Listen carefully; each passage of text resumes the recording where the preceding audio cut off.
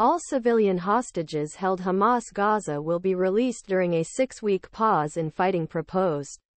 The United States, Qatar and Egypt, some of which have been accepted principal Israel and considered Hamas. Officials who know the negotiations. The proposal includes release Palestinian prisoners held by Israel at a rate 3 prisoners for every hostage. The temporary repositioning Israeli troops away from highly populated areas Gaza, and a significant increase in humanitarian aid sent to region. Described as a basic framework, it is said to be a 2- or 3-page document with bullet points. It envisages continued pauses beyond 6 weeks during which Israeli military prisoners and the bodies of hostages who in captivity will be released. Amid negotiators' hopes that extension could lead to a permanent cessation of hostilities. Approaching a 4th. According to Israel, 109 hostages, including the elderly and children, as well as the bodies of 27 people are still being held. David Barnea, leader of Mossad intelligence agency, authorized by Israeli War Cabinet to negotiate on its behalf, attended talks in Paris on Sunday where framework was finalized, as did Ronen Bar, head of Domestic Intelligence Service. Shin Bet. Negotiators included CIA Director William J. Burns, Egyptian intelligence chief Abbas Kamel and Qatari Prime Minister Mohammed bin Abdulrahman al-Thani. Egypt has forwarded the current proposal, which must now be approved by Hamas military leaders believed to be in the region.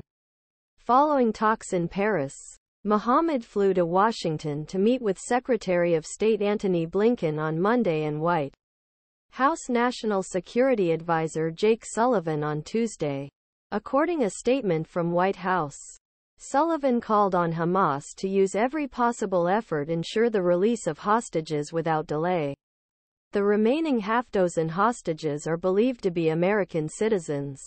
Officials familiar with the sensitive talks discussed the hostage talks in what they said were early stages and stressed that any real deal would take time to come to fruition. Speaking on condition of anonymity, while Israel accepted the broad framework for a second temporary cessation of hostilities, officials said major disagreements were certain to arise as specific details and commitments were negotiated. A lot of detail is needed to move forward, a senior official said. A similar pause was when a hostage exchange with prisoners was negotiated in November.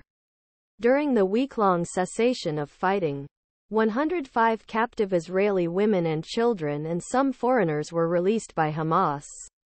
It was hoped that subsequent stages would lead to further releases. But intense fighting quickly resumed amid mutual accusations, allegations of bad faith, and violations of the agreement by both Israel and Hamas. Israeli negotiators began showing renewed talks with Hamas in late December after 3 Israeli hostages Gaza were mistakenly killed by the Israel Defense Forces. An offic